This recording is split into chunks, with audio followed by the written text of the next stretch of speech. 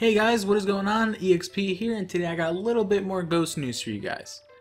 We have 6 Call of Duty Ghost multiplayer maps confirmed, but 13 have been shown in gameplays, trailers, and information we've just gotten from Activision.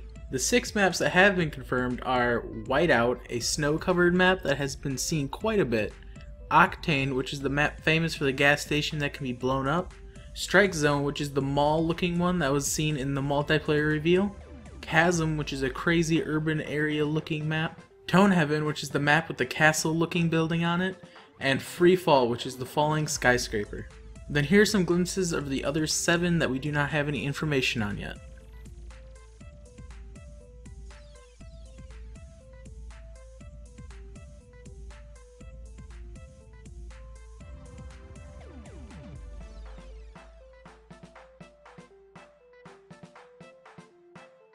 The one I look forward to playing the most has to be Freefall. The whole idea of the map sounds awesome and I can't wait to see how they do it.